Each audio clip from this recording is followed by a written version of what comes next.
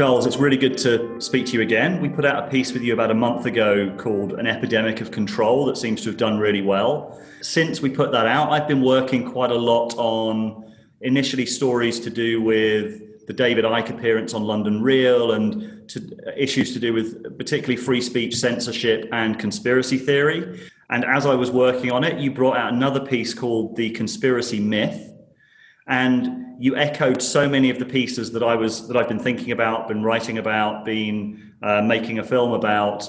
So I really wanted to get you on, and maybe we can kind of explore some of these topics together. But firstly, just because I know that this is a topic that people get very exercised about, get very energized about, I think let's start by unpacking what you mean by the conspiracy myth, because I think people might kind of react to that in some way. Right. Generally, people react to it with either a big sigh of relief that I'm not one of those conspiracy people because here I am calling it a myth, or with indignation because now I'm smearing them with this epithet of conspiracy theorist, which was in fact, well, who knows what a fact is, but was in fact invented by the CIA to discredit people who disagreed with the Warren Commission's verdict on the Kennedy assassination.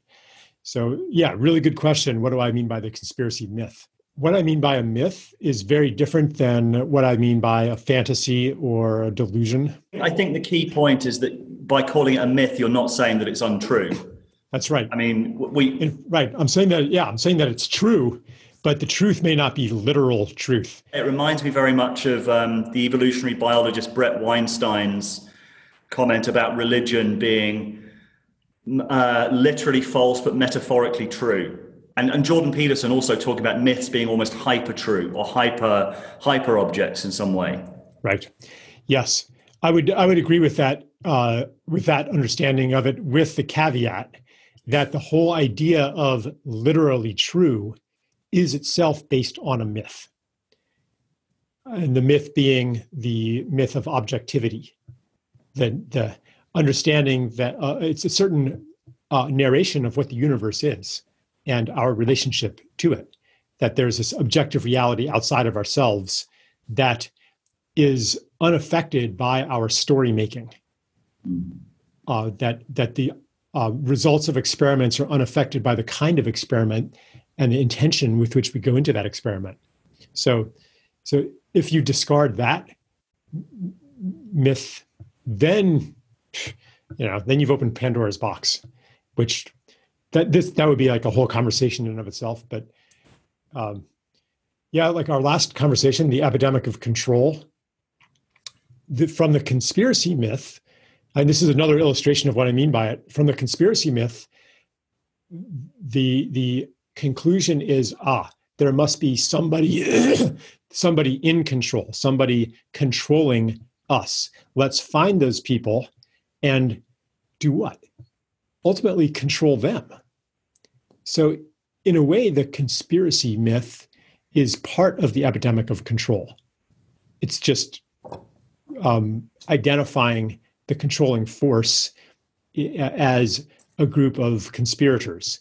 And so in the essay, what I really meant by conspiracy myth is like this arch theory that the whole world, that the workings of the world can be fundamentally explained by conspiracy.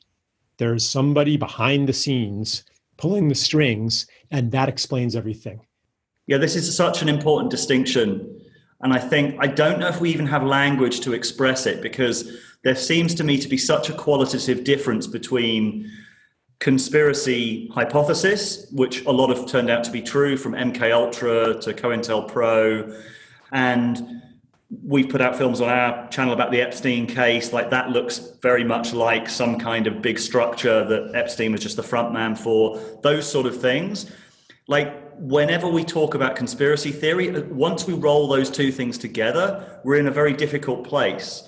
But I think there is a qualitative difference between alternative histories, collusion, corruption, and what feels to me, and I think we need to bring in some kind of mythopoetic or religious dimension to understand the latter, which is this sense of an all-powerful force. how do you differentiate? Because that, for me, is one of the central problems in talking about this, is we're rolling, I think scientists call it an overloaded term.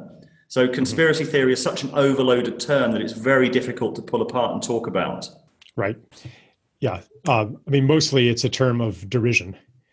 And I was really like, I'm actually, even in this conversation, I'm noticing what tone of voice do I adopt when I said the idea that, a group of evil puppet masters, I'm not sure what I said, but something like the idea that a group of evil puppet masters are pulling the strings and they're actually in control of the world.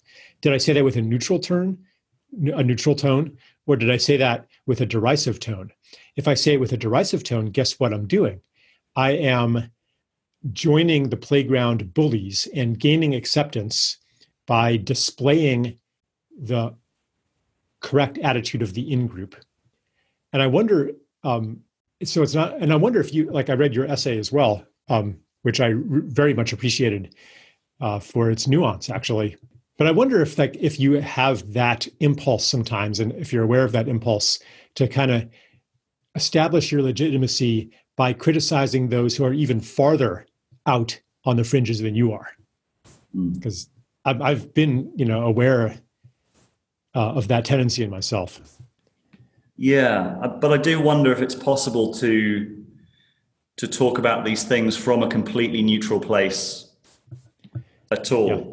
I mean, I've tried to be careful with my language while talking about, like there is, for example, you can talk about, and I have sort of fringe medical figures, but I've tried hard to talk about that in the context of saying fringe by definition, not part of the mainstream conversation, but I've also tried to frame it as a way by saying, we don't know if this is actually valuable information. Like there have been medical figures coming out and saying, for example, the doctor in New York I quoted who said, this doesn't look like pneumonia, this looks like altitude sickness. And that then 2-3 weeks later is then incorporated into our understanding of the disease. So I'm trying to talk about this, but even using the word fringe, for some people, that's kind of, you're loading your terms, you're pushing people out of the conversation. So I don't know if it's possible to use language accurately and not do that in some way.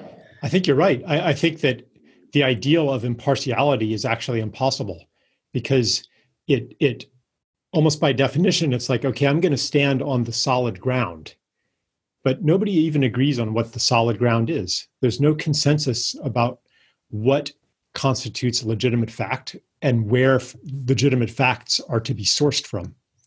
So it's I think as long as we recognize that, then at least we have the potential to be aware of our biases. And even that is a process of progressive uncovery. Is that a word? No. Uncovering, discovery, and not an ideal that we could ever reach. And that's the kind of like, I want people to be more generous in their listening to people who disagree with them. Because the tendency in such a highly polarized time is to cast them into the ranks of the damned, of the cove idiots, or of the sheeple, or of the propaganda matrix or whatever. Like institutions are not monolithic. If you even look at, even if you're a fierce critic of the WHO or the CDC, if you're not recognizing that there are actually within that organization many, maybe even a majority of sincere, ethical, caring people, then you will never understand that organization, and you will never understand why they appear to be part of a conspiracy. Because it's really about the culture of the institution and the environment that they operate in. Just going to butt in and say that I think the most persuasive explanation that I've heard of that kind of the institutional decay that I think has happened to a lot of our institutions. We put out a film with Eric Weinstein talking about how since the 1980s, what a lot of these institutions have done have effectively, once you politicize an institution, you take it away from its main from its main function. You get people jockeying for hierarchy within it for reasons other than that they're good at doing the thing that that institution is designed for. And I think there's some sense. See, this is actually an interesting parallel, because I think that's the felt sense that I think a lot of people are picking up, and that's why that's what I think the metaphorical truth of a lot of the conspiracy, like the overarching conspiracy narratives, is that we have some very, very deeply corrupt, fragile, hollow systems. And you look, for example, I look at The Wire, David Simon's The Wire, which he called a meditation on the death of America, where he looked at like what happens to the police force when you're basically just trying to meet the stats rather than to do your job. The parallels between the police and the drug gangs, that you get trapped in these systems of incentive structures, and that essentially, and then he looked at the media, he looked at teaching, he looked at all of these different systems and said they're all kind of being hollowed out at the same time. And my sense is that this is what people are picking up on a real felt sense level, that something is deeply off in society. And it's not too big a leap to say, okay, well, who is doing this and who is gaining from this? I totally resonate with that the conspiracy myth comes from a very authentic, accurate perception that our institutions have betrayed us, that they're not serving their declared interests, that they have a secret agenda, that they are the puppets of something. Personally, I don't think that they are the puppets of a group of evil conspirators. I think it's more accurate to say that they're the puppets of a paradigm, of a mythology, of a set of interests, of a system, of an economic system, of an ideology of control. This is what I wrote about in the other essay, that civilization defines progress as the increase in our ability to impose control upon the world and to control the other, to control matter, to control society, to control the barbarians, the terrorists, the weeds, the bugs, the bacteria, et cetera, et cetera. So if we are immersed in that worldview, then it's going to look like something is coordinating everybody toward a goal of more and more control. Or if you have, say, like more mundanely, if you have a system that's set up, a medical research system that is funded at bottom in large part by pharmaceutical corporations who make money by patenting drugs, then you're going to have a lot of money available to study patentable things. And you're going to have, and that money will have infused the entire system, so that if you're a graduate student looking for a good research project, those will be the ones that are available. And that'll be the kind of learning that will be applicable to something that advances your career. So it's not that, you're in the pay of nefarious powers and you're this venal, corrupt, fake scientist who's just in it for the money. It's like that's the whole cast of the system. Like, I don't want to say that conspiracies never happen. I mean, they suppress information. Like, that happens. Look at Vioxx. Like, so I'm not like being Pollyanna here and saying, oh, they would never ever do something that corrupt. They do things that corrupt. I think but I think more often it's unconscious and systemic, which means that you'll never solve the problem by removing the bad actors. Yeah, my friend Peter, I think he said something like we all have to become conspiracy theorists as some kind of initiation. Mm-hmm.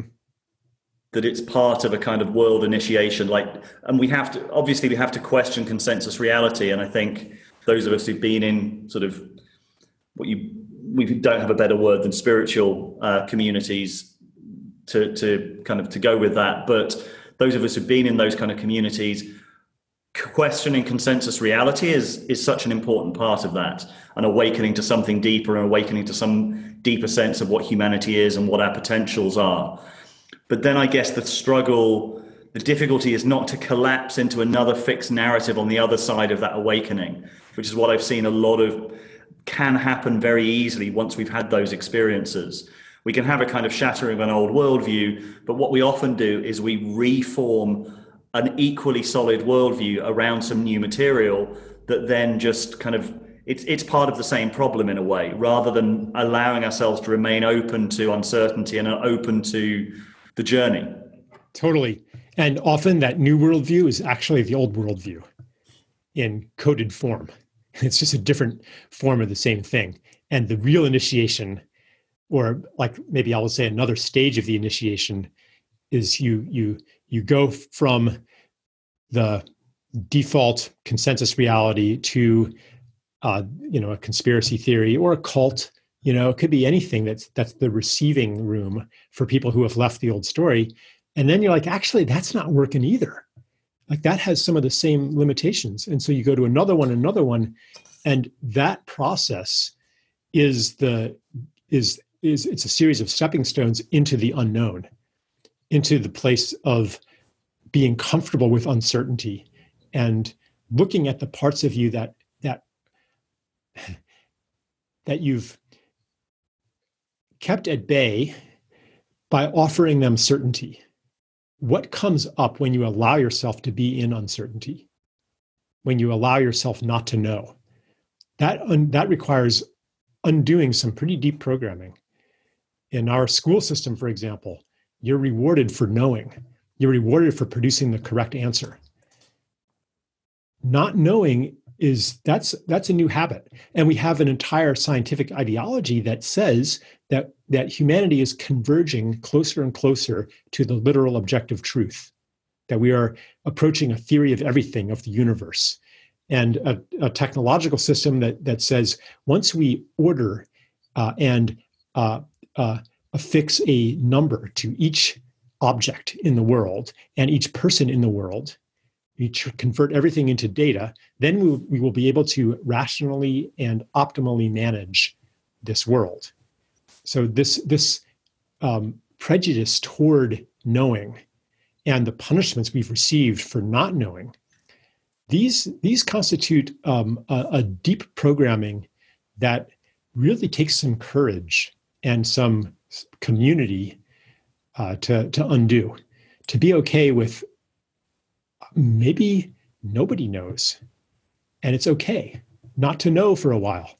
I really like that, Charles, because it seems that that's one of the failure conditions right now of politics, of journalism, of all these different areas, is this people who are claiming to know things, like this air of certainty that everyone seems to be coming in with, and it's just falling apart. It's just being obviously challenged because, especially under the influence or impact of so much novelty that we're seeing with the pandemic, anyone who's in any kind of public role who is claiming certainty, and they sort of claim certainty like a kind of defensive posture, everyone is starting to see through that now. And it feels like that particular mentality is what we're seeing being tested to destruction right now. It's the affectation. Like, I come from sort of traditional media, and I think that more than anything is what people pick up on and really distrust, is this sense of the voice from nowhere, this sense of instant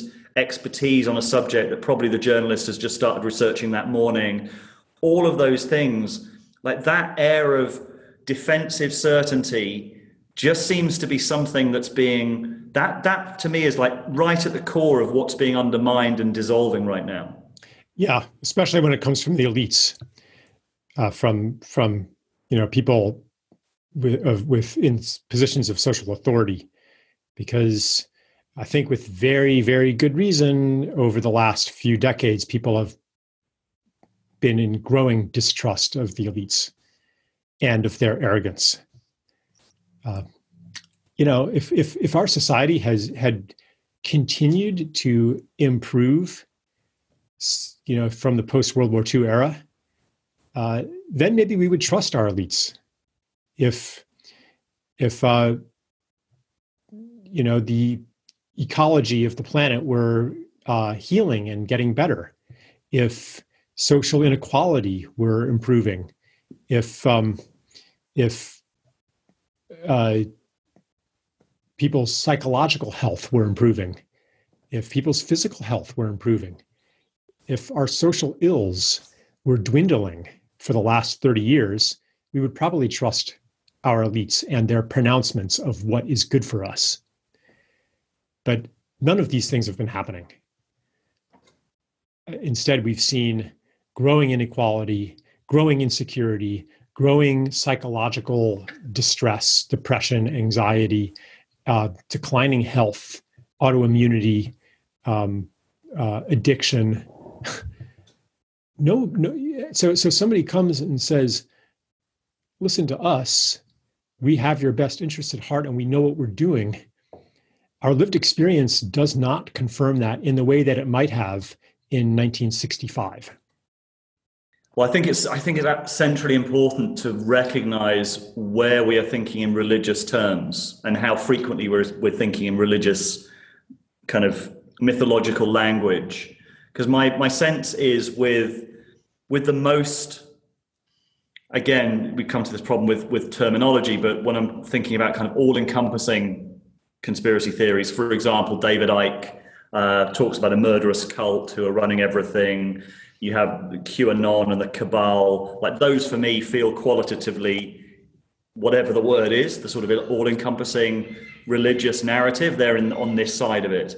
What I find really fascinating about those is that even though you could argue that there's very dark material in there, there's kind of the idea of sort of evil cults, evil small groups of people, they're actually rapture ideologies. Because they're saying if only we could expose this defined group of people, then the better world is just the other side of that. If we could only kind of overthrow the cabal, if we could only expose this evil cult, and it could happen today, it could happen tomorrow, utopia is at hand. Like the deep Christian roots of a worldview like that, I think, have to be really made explicit and seen for what it is. Because I'd like, if only the world was that simple, if only it was that easy to achieve utopia. Totally. I mean, that's a perfect example of the new story being actually the old story in different form. The old story being progress through the conquest of evil.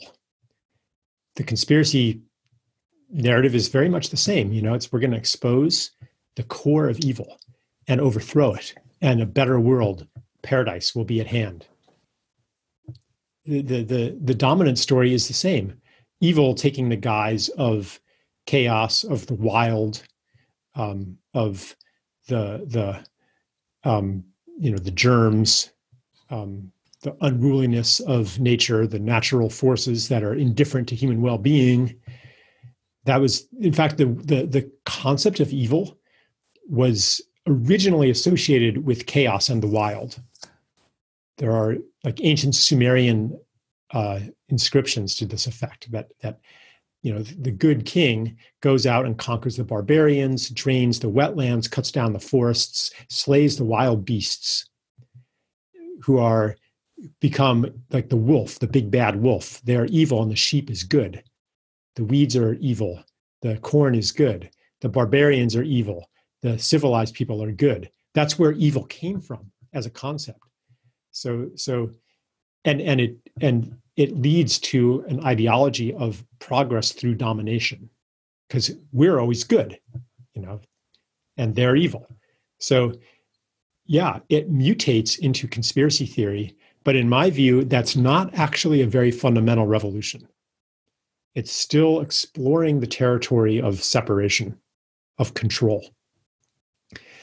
And to molt beyond that, you have to go through the territory of unknowing. So yeah, I think that's very perceptive, David. That the coded Judeo-Christian dimension to the conspiracy theories.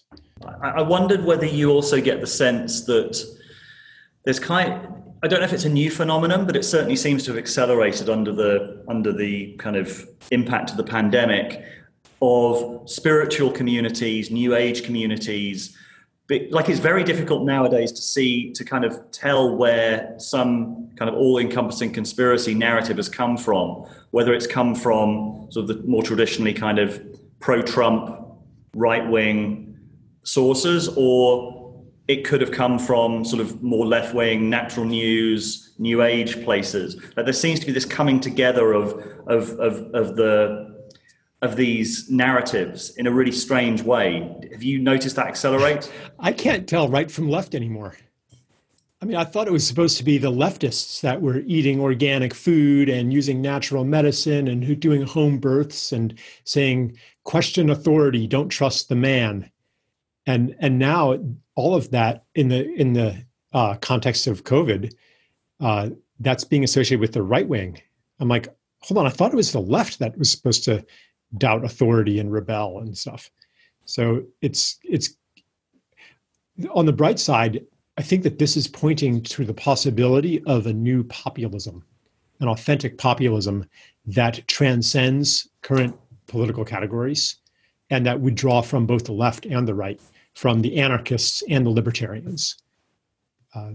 That basically it's the people who are defecting from the establishment, from various forms of orthodoxy. And on the other side are the people who are still bought into the orthodoxy. And again, like this is actually too black and white a picture, because almost everybody I know is a rebel in some ways and unconsciously orthodox in other ways. So this is not actually an us versus them. This is a process that every person on earth is going through. This it's an inner split or an inner indeterminacy. Which side am I on? Actually, maybe the reason that people are so hostile to those on the other side is because the other side represents a shadow part of themselves that they're afraid of. Like I'm sure that the most viciously orthodox person harbors an inner rebel that is being suppressed, harbors part of them that actually does doubt everything that they themselves are saying. And the fear of that suppressed part is actually pretty justified, because that will tear your life apart. It will tear your identity apart. If you have identified with being right, and if your position in society depends on you being right, and depends on this whole worldview being right, then the heterodox positions, the dissenting narratives, these are a literal threat to your identity. So how welcome almost it is to have somebody like David Icke as the projection screen for these suppressed shadow rebellious parts that can then be ridiculed and attacked. And the more ridiculous he is, the better. The better he serves that purpose. So you see the guardians of the orthodoxy cherry picking the most ridiculous of the conspiracy theories in order to demonstrate the unacceptability of what's actually in themselves as well. Yeah, that's an interesting comparison. I mean, obviously the article that I wrote talked about David Icke in the context of the London Real interview. But I also have this sense that David Icke should be part of the conversation. Like he's been saying what he's been saying for a very long time, and I don't get the sense for example, with someone like Alex Jones, who seems to kind of, I don't get the sense that he believes a lot of the stuff that he's saying. He's following whatever the audience is wanting. Conspiracy is entertainment. David Icke has been kind of stuck to his guns for about 30 years. And I don't think he can be kept out. He can be kind of gatekept out of the conversation in the way that he has been in the past. Yeah, totally. Part of me resonates with it. Let me say, like, part of me feels almost a sense of relief at the idea that there is this Luciferian cult that controls the world, and standing behind them, negative aliens and demonic beings. The part of me that breathes a sigh of relief is the part that then can understand. It makes sense of the world. Not being able to make sense of the world is stressful. We're especially in this civilization that's so predicated on control. So what David Icke offers is a sense-making narrative that delivers people from the uncomfortable state of uncertainty. But I think actually what we need is to stay in the uncertainty even more.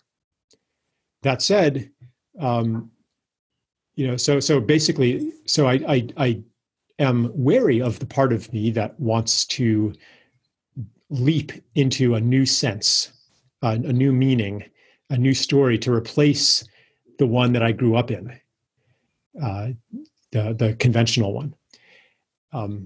Where, well, I'm not going to try to recite it.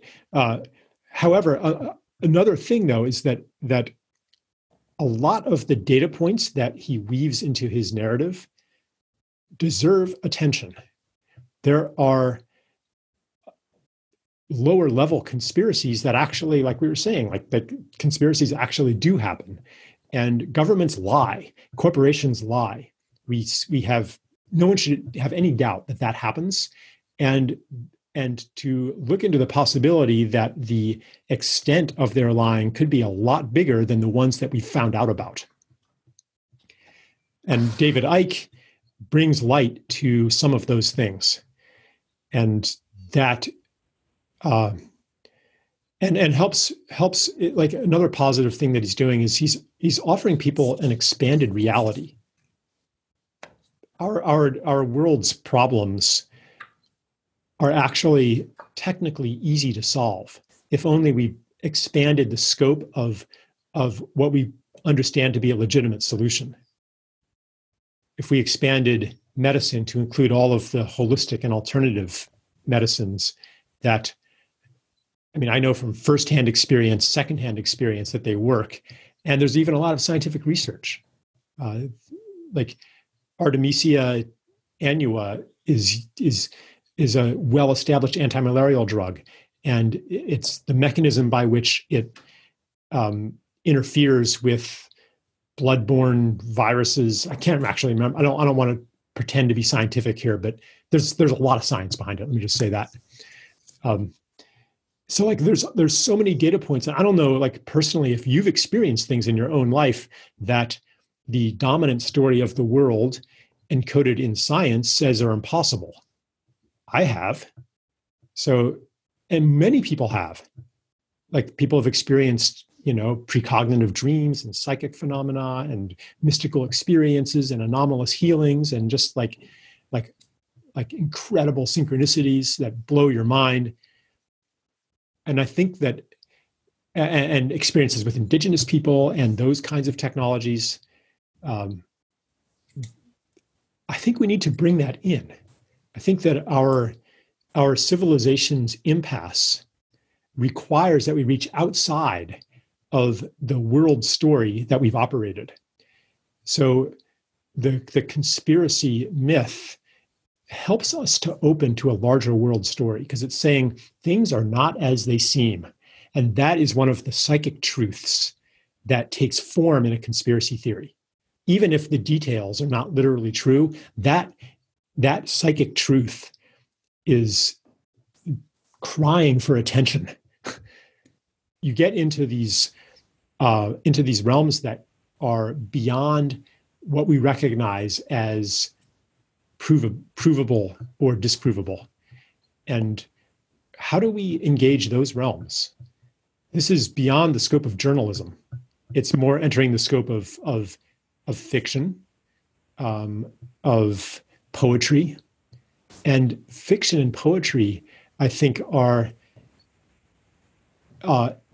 essential. They've been kind of marginalized as entertainment today, but they are essential organs of human knowing that we also need to bring in. So when I call something a myth, that is not to devalue it. I honor David Icke for his work and Lisa Renee and all these other people for their work in telling us a myth and elaborating a myth and giving some form to hidden psychic truths and repressed social truths. I find it interesting as well that these alternative narratives, these myths are coming up in the middle of what is effectively a really liminal space for everyone. Like we just get the sense that the worlds between, or the distance between these worlds are growing ever thinner. We're in a liminal, we're all going through some kind of liminal initiation experience in the middle of this. Yeah. And I think this is just the first step. Things might go somewhat back to normal for a little while, but we're just getting a taste of the dissolving of what we thought was real and permanent and normal. Yeah. I think. I agree. Charles, thank you very much for making the time. Yeah, thanks, David. Hey everyone, this is a very quick message about the Rebel Wisdom Festival at the end of May, which was going to be our biggest ever in-person event with 400 people in London. Obviously that's not happening now, but we've brought it online and we've made it free for everybody. 2 days of rebellious ideas and profound experiences. So we still have all the speakers that we were going to have for the festival, including Daniel Schmachtenberger, Nora Bateson, and we're also adding new speakers all the time. We've just added Douglas Rushkoff and Jamie Wheel, plus a load of great facilitators offering practices and skills to build up sovereignty, sense-making and connection. So sign up at the link and we'll see you there.